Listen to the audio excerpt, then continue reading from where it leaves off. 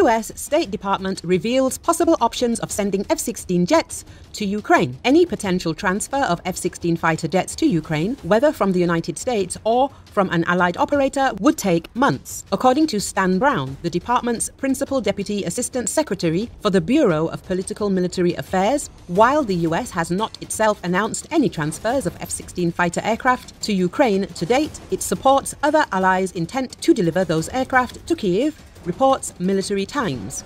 Brown underlined that the transfer of such aircraft to Ukraine has to be a holistic approach to include training both pilots and maintainers.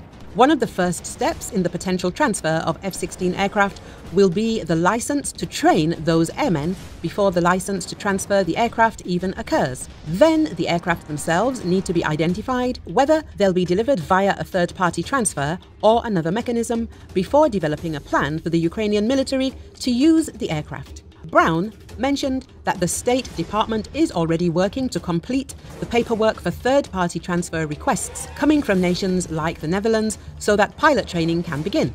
He did not specify the timeline for when these documents will be ready, but mentioned that it is now progressing much faster.